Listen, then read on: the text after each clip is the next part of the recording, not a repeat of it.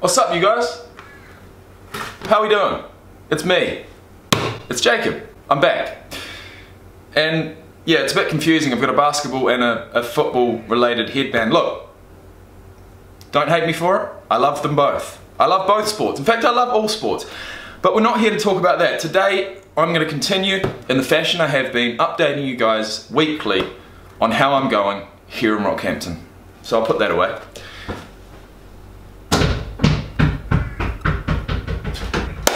So that's what we have to do. I've woken up this morning, I've realised, shit, I've been here for over 5 weeks, and the last time I updated you guys was after 4 weeks. And it was the day before I moved into this unit. If you watched the vlogs surrounding me moving into this unit, you'll realise that it was not straightforward. In fact, I really did get the raw end of the deal. And I'll say that even up to this point, my real estate agent has not replied. Has not replied to my emails, sending them the photos of the absolute state that this place was in when I moved in. Anyways, I don't give a shit. I'm waiting for them to contact me. And they know. They're embarrassed. They don't want to contact me because they know they're in the wrong and they don't have anything to offer me as a solution. So when they do contact me, I'll tell you what, I'm going to get up them. Anyway, that's not what we're here to talk about. We're actually here to talk about how I'm feeling and what's been happening in the last week since the last video. We've been here for 5 weeks. Today is Sunday. I've woken up. We've got the UFC on. We've got a local Christchurch fighter, Brad Riddell, who's fighting today. And I can't wait. You know what I mean? That month-long or 6-week-long period where there was no UFC was terrible. I love waking up here in New Zealand or Australia every Sunday morning, which is Saturday night for a lot of you guys over in America, knowing there's UFC on. It's always something to look forward to. So that's the first thing. That's what I'm going to do today. I'm not going to react to it. I'm just going to sit here and watch it. The second thing I want to address is, in a previous video, I sat down here about a week ago, having moved in, and I genuinely said I'm happy. I said this is definitely the happiest I've been since being here in Rockhampton. And that was the truth. But I couldn't trust that. I mean, the way that I do my videos is I'm, you know, as open and honest as possible at the time, but you never know what you're going to feel the next day.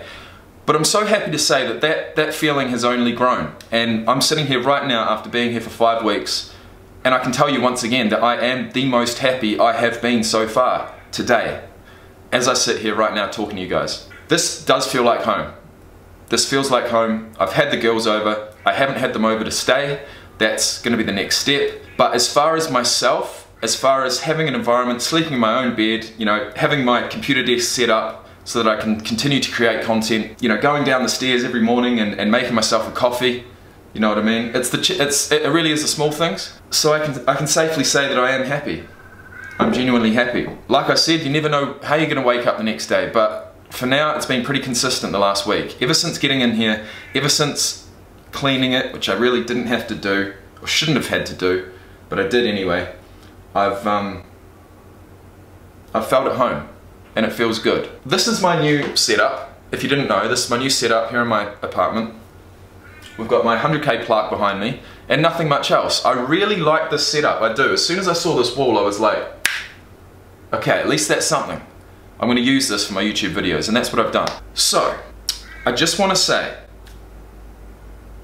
again, a huge thank you to each and every one of you guys who's watched my vlogs, who've supported me, who've liked the video, who've commented. I know I can't get back to everybody, but I do want to say thank you.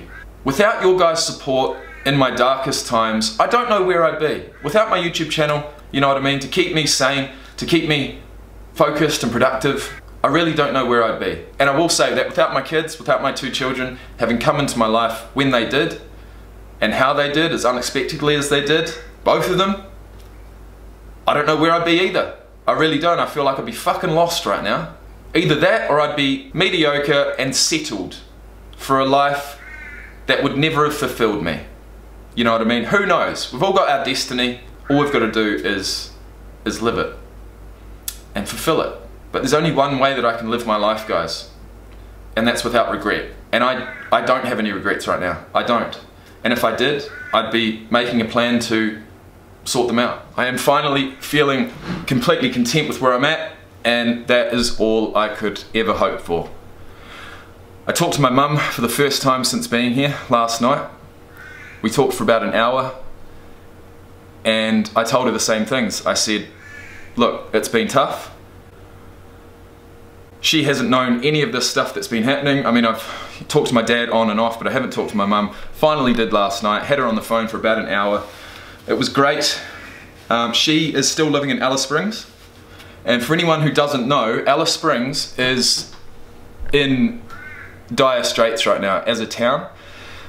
It's not doing well. There's a shitload of crime going on. I am glad I'm not there anymore. I do still own a property there, which I feel sort of uneasy about, but it is what it is. My mum's still living there. She has to deal with all this shit that's going on, so that's not easy. She has a plan to get out of there at the end of the year and move back to Christchurch, and I wish her the best of luck. She is literally counting down the days. She cannot wait to get out of the place. I mean, we've all lived there for many years of our lives. It's my second home. I know the place like the back of my hand, but it is in some state right now. So I do want to say all the best to anyone living in Alice Springs who's watching this. There might be a couple of you. Stay strong, lock your cars. If you don't have off-street parking, man, you're going out to your car each and every morning expecting it to be broken into, and that is no way to live. No one should have to live like that, but that's the reality of it at the moment. And so my prayers go out to anyone living in Alice Springs right now. If I could, if it was easy enough and cheap enough, I'd go back there just to check it out, just to see exactly what's going on. Because it is, it's my second home. It's sad to see this happening, but it's the truth. So, we're here, 5 weeks into living in Rockhampton. This is my update. Thank you for watching, and I'll see you in the next video. Peace out, guys.